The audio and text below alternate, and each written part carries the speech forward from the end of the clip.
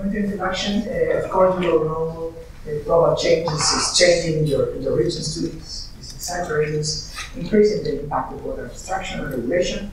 So some of our rivers move from permanent to temporary rivers that we're suffering now in Spain. So it's crucial to set some environmental flows to stop this deterioration. And I think the consideration of ecohydraulics and ecohydrology at the basic scale is fundamental to apply a holistic view of environmental flows, as I will try to explain here, to overcome the actual focus on minimum flows along at least. So the background I can tell you is that regionally or in Spain, all the river segments has an environmental flow assessment. Legal is established, is in the water board management plan, and the river classification was already done in all the European countries, as you already know, but deficient in morphology, or maybe very deficient in morphology. Of course, classification, that's fine. So we have a long way done, but what to do? Because I've felt that in Spain we've been moving in the last 20 years from having 10% of minimum flow, 20 years of work of habitat modeling, habitat suitability, everything, and now many rivers, now they have 2% of the minimum flow as a minimum, 3%, 5%. Because the water managers are so efficient that they can reduce and reduce the minimum flow with more and more studies. That's the reality today. I was asking, that's what my question to Michael. So from a holistic perspective, it's fundamental to establish a conceptual scheme of eco-hydrological relationships to complement the habitat-based approach. I think it's fundamental, because some of these questions we have to address now. Europe need an eco-hydrological large approach to go from the large thing, from the ecology to the flows, and not looking at the small spot or the habitat modeling itself alone, what some of our river managers really love it, because it's the best way to hire the companies, the consultancies. So it's important to develop these empirical flow ecology relationships to try finding these limits of ecological alteration. Then, going to mine. Well, our goal was to develop these empirical flow ecology relationships for these reasons I have explained. So trying this kind of simple hydrological variables, so can be interpretable and logical from the ecological perspective, and we can communicate to water managers. So kind of basic steps we followed was, first of all, setting our hypothesis of ecological responses together with our ecological conceptual scheme. Make the scheme first, as in some of the BDM or other holistic methods, it's done first. Then, in that frame, you can develop biological significant periods or whatever you want. And then, of course, we needed to match series of hydrological data with biological data that's extracting in some parts to develop our database, and then trying to model this right?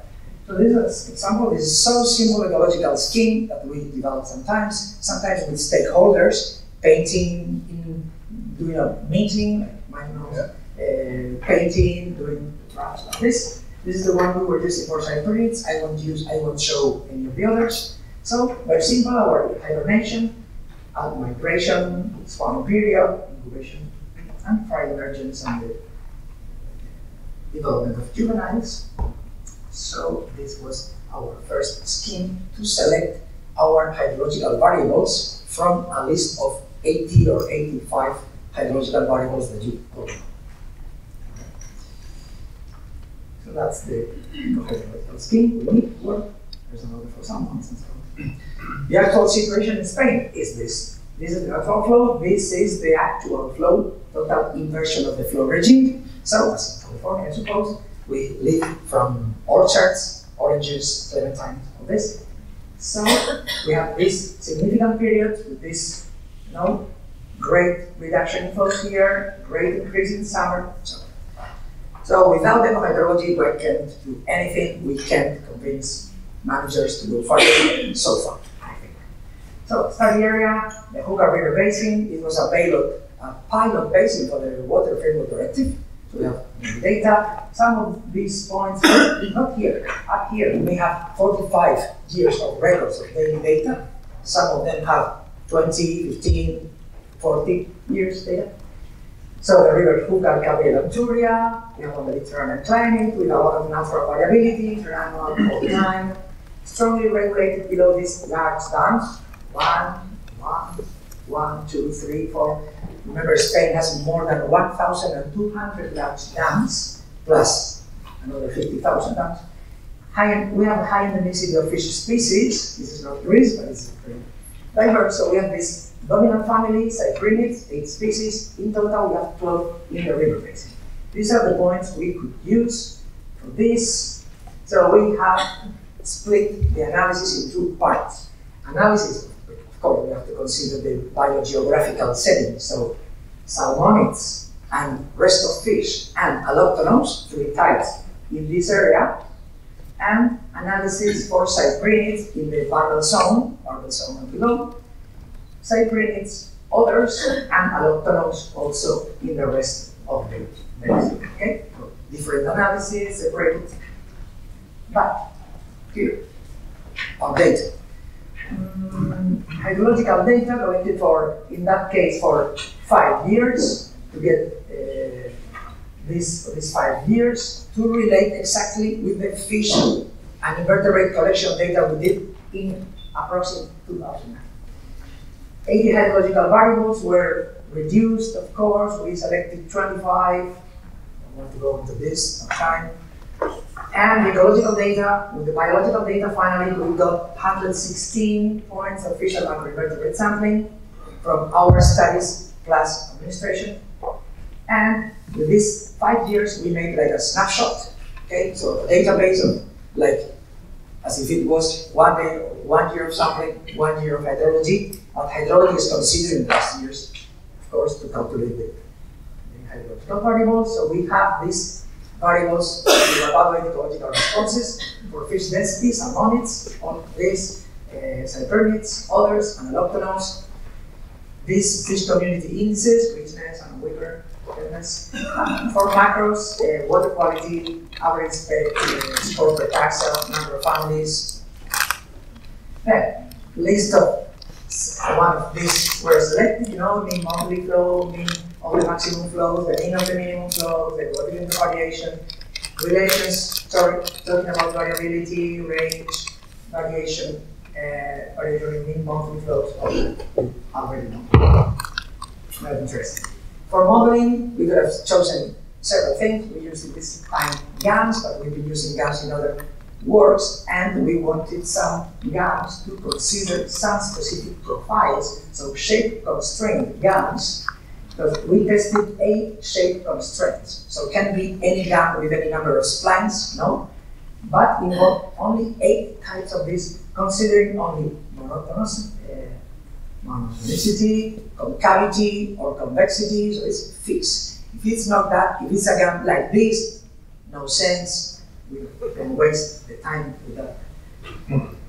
Predictive power with the Kaike, partial dependence plots, and then in the plots you will see the dots with orientative percentiles plus percentile 5%, percentile 95%. So we consider what's to the left and to the right.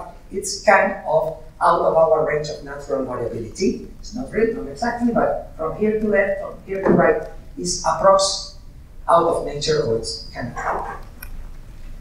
Then, results. General patterns of the GAMS indicated that deviations from the natural flow regime can degrade the fish communities, of course, especially in the range I told you, farther left, farther right.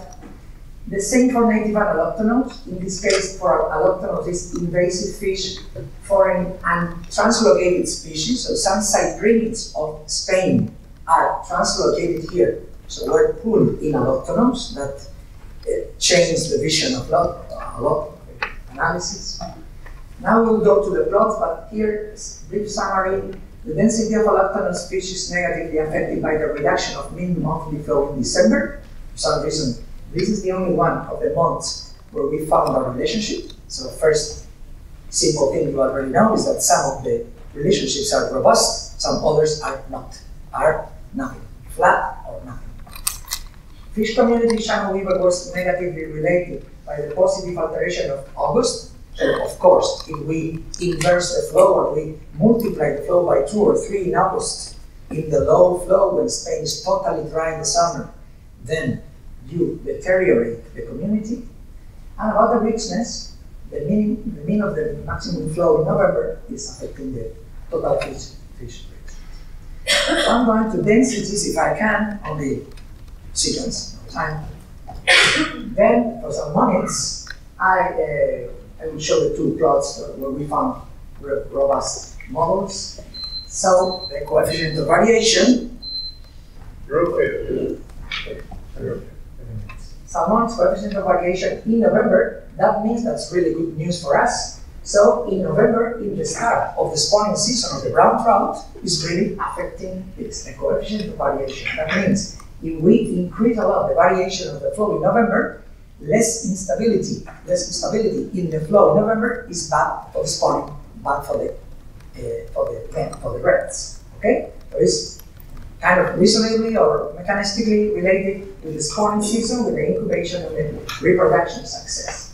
It's clear how this is affecting the salmonids density. Secondly, not that robust, but I want to show the mean monthly flow in March was related also with salmonid density. So here it's not that clear, but this is the negative alteration in this. So too low flows in March, of course, deteriorate the fry survival for brown trout, which I suppose is totally reasonable for you. If you live in Europe, and in this season is the emergence, survival time.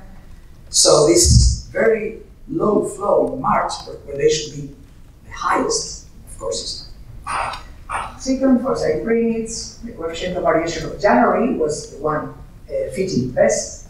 So in January, for the cyprinid is important because that is usually the natural highest monthly flow in Mediterranean perennial rivers. If you see some of the papers from Del Mar et al., for example, where we were classifying rivers in southeast Spain, you see that's the highest flow. So if you reduce that flow in January, the renewal of the riverbed substrate, the removal of a lot of algae that is covering all our rivers now in summer in Spain, that's going to affect the reproduction success. So it's reasonable that.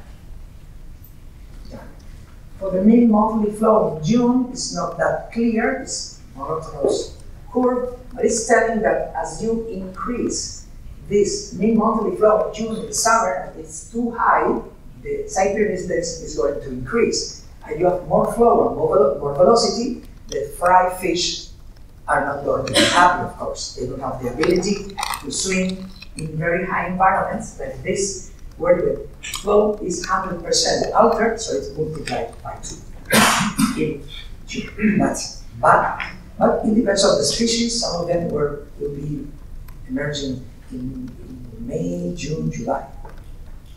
Finally, for macroinvertebrates, we found that the minimum flow in October, so the very low flows in October are important to see how to the left, the negative, so the reduction of this minimum flows in October is influencing invertebrates, the number of families in this case, because we find this reasonable because it's a reduction of wet area. So there's a reduction of habitat area, habitat diversity of different patches of plants, aquatic plants and riparian plants. So as a consequence, we find reasonable. We have this negative effect of lower minimum, lower flows in October, and the same happens for the Iberian Monitoring Working Party in the September. Here we have another relationship for November. Here you see this gans fit well. You find these extremes. And going to the end for fish biodiversity, the only curve where we really found what looks like a threshold among the combination of so many biological variables and 25 biological variables, the only one that showed some kind of drop in the curve for the diversity and Weaver index for fish. So let's say we have hope, we could tell managers, okay, if you go further from 90% of alteration in August, you're going too high, you're destroying our communities. Okay, going too high is bad for our cyprinids, which are the dominant communities below dams. So conclusions. Where relevant trends were found, where it happens, the deviations from the natural regime are going to impoverish the communities. The results highlight the importance of maintaining the natural character of these Mediterranean fluvial systems. If we sustain this kind of inverted regime, it's going to be worse. Now it's bad, it's going to be worse. We have a lot of invasives in many regions. The alterations in flow variability in the winter affect both salmonids and cyprinids, and the ecohydrological information is fundamental as a frame for environmental flow studies, as a basis for the hypothesis and cause-effect reasoning, all, of course, based on the river habitat template. Further studies, we are analyzing now for the last months. We were analyzing data gathered in 4 months period, biological significant periods in 4 months. There's going to be more robust. We need to complete a better ecohydrological scheme, especially for macroinvertebrate families. We need more income from macroinvertebrate experts. And we were going to separate some of the translocated species. Okay? Thank you very much.